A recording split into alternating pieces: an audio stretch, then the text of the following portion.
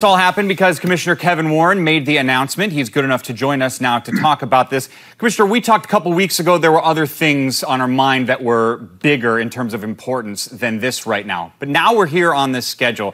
Let me ask you, why today as opposed to 1 week from now or a week ago? Why make the announcement now?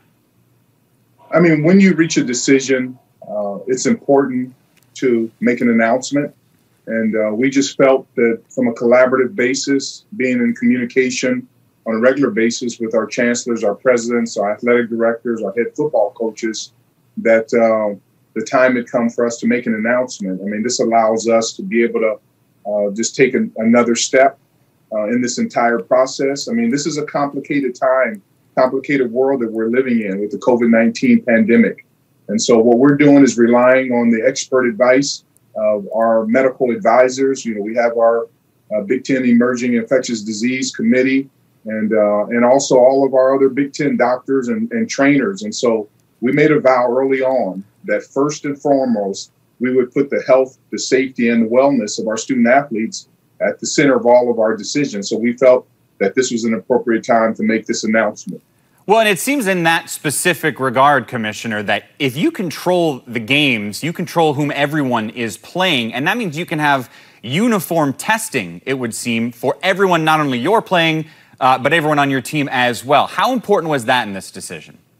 Well, when you make these decisions, you just have to look at all of the issues. And one of the things that was most important to us was the flexibility of scheduling all the operations. You know, it's much easier if we're just working with our Big Ten institutions from a scheduling standpoint, from a traveling standpoint, you know, all of those issues that go into having our student athletes compete.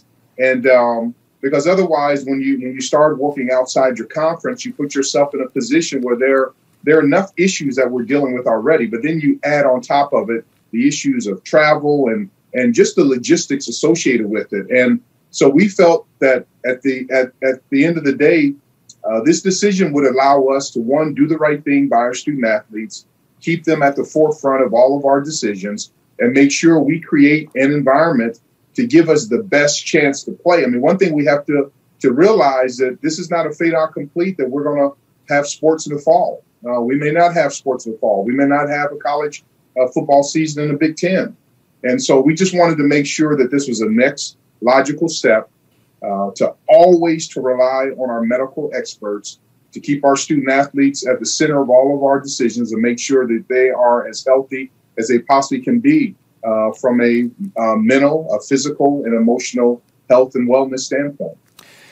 You know, we mentioned flexibility a few times. That not only works in testing, but I suppose, Commissioner, also works in, you know, considering we don't know what the future would be, if a game had to be canceled or postponed a couple weeks in, you now have the flexibility to do that because it's a completely conference-only year, correct?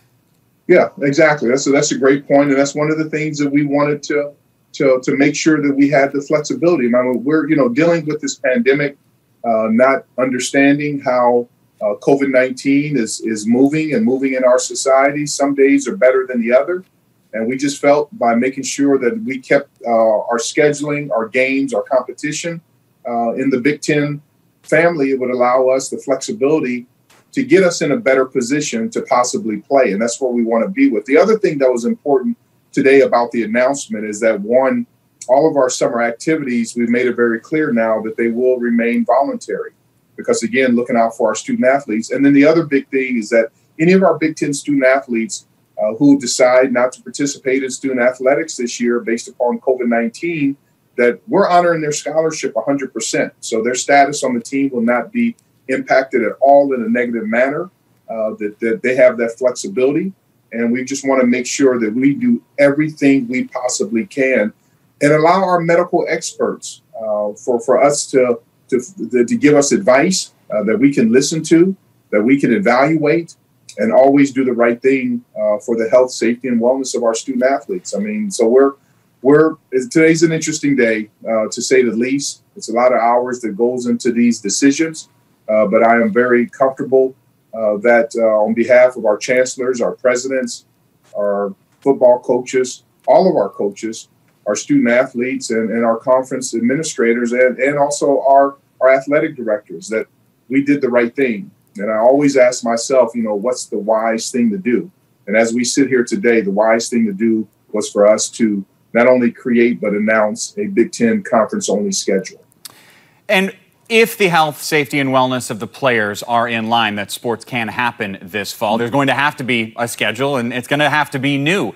When do you plan on announcing how many games will be played and who will be playing who, where, when, et cetera?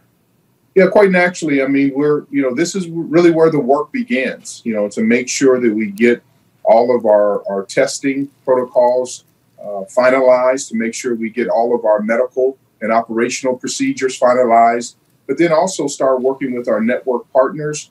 And then, like you just alluded to, is from a scheduling standpoint, to start working on various scenarios that will work. So over the next week or so, we'll work through all of the scheduling issues that we'll have to deal with to make sure that we're always doing the best that we possibly can to keep our student athletes healthy and safe, but also provide some great Big Ten football, hopefully in the fall, to our fans. And I know this has been a very, very interesting last 4 months, to say the least, on many levels.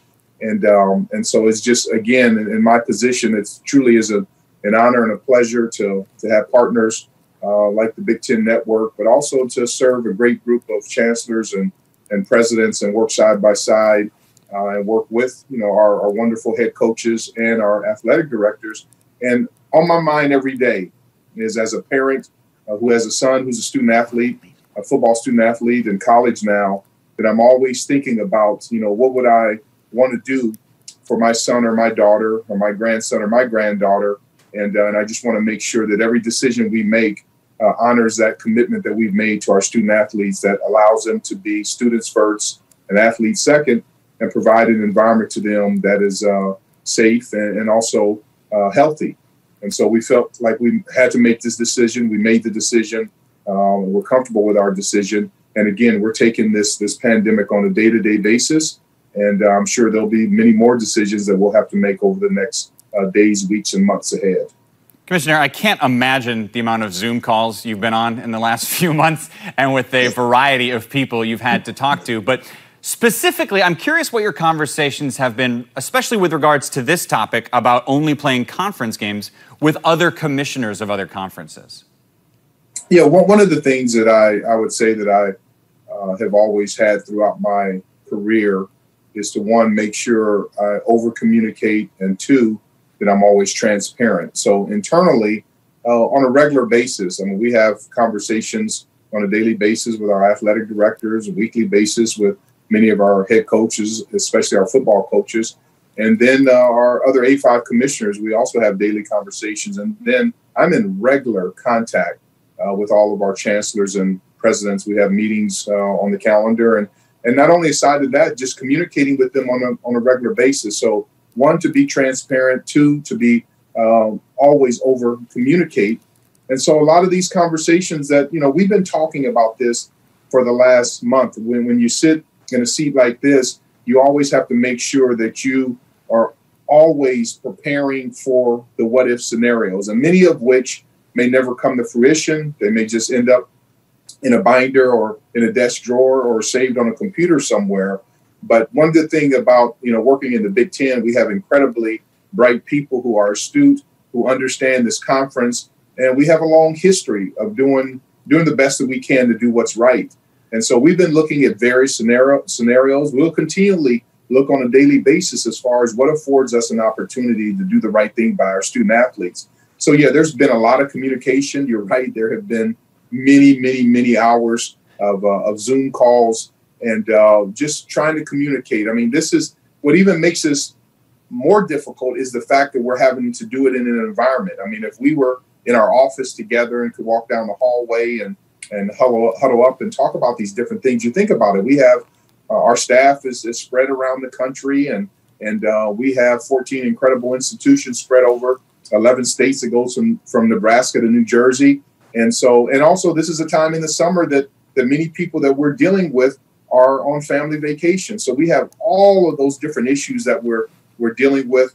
But by and large, one thing about, the human race is that they have great hearts. We have great people in the Big Ten Conference. We're striving to always do the best that we possibly can to make the most wise decision.